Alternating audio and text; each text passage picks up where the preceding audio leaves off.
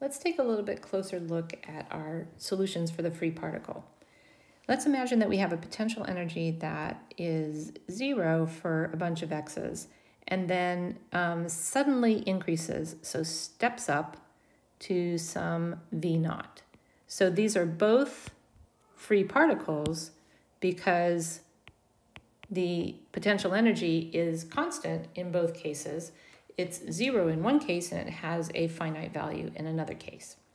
So if our particle is in this region here, so if we're in the region where the potential energy is 0, then our wave vector, k, is equal to square root of 2m e minus 0 divided by h bar. And so k is just equal to square root of 2me over h bar, and that's a region where we have only kinetic energy. And so the wave vector is related to the total energy, which is just kinetic energy. Now, classically, if this particle had an energy, right, that is less than the potential energy V naught, then when it travels over here to this barrier, it's going to not have enough kinetic energy to jump up over that barrier. And so it's going to turn around and bounce off and come back. Classically, that is what we would expect. Because classically, the total energy is equal to the kinetic energy plus the potential energy. And so the total energy always has to be greater than the kinetic energy, and it has to be greater than the potential energy.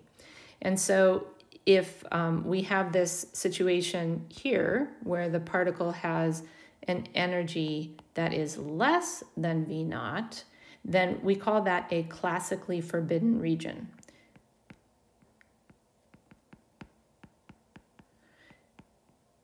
So what that means, right, is that my particle can never be over here. Classically, it can never be over there.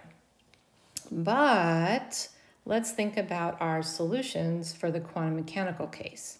So in the quantum mechanical case, we have that our wave function is equal to c1 e to the minus ikx plus c2 e to the ikx.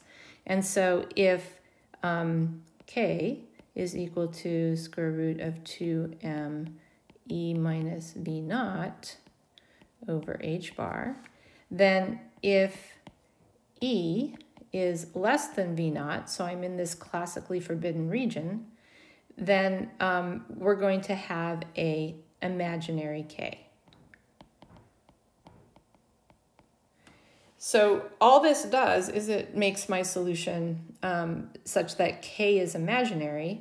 So I could write k as I square root of 2m v naught minus e over h bar, because I could just factor out a negative sign from here. So I have a negative sign, and the square root of minus 1 is I, and when I factor out that negative sign, it flips these two variables, right? So I could write k in this way, and then when I plug k into my solution up here, the imaginary number I times this I equals minus 1. So I squared equals minus 1.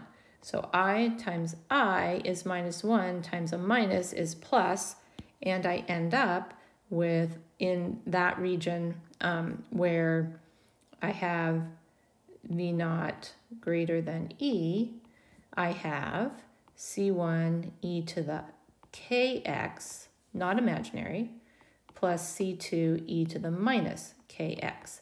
And so I have a wave function that is a valid wave function that exists in the region where classically the particle could never be. And that wave function tells me that there is a probability, because psi squared is finite, there is a probability that the particle will be in the region where it would be classically forbidden. So this is a strange part of the quantum mechanical solution, and it has to do with the fact that we're thinking about these particles as waves and not as just solid particles. And so that wave can kind of leak through that barrier and have some probability to be on the other side where it classically would never be.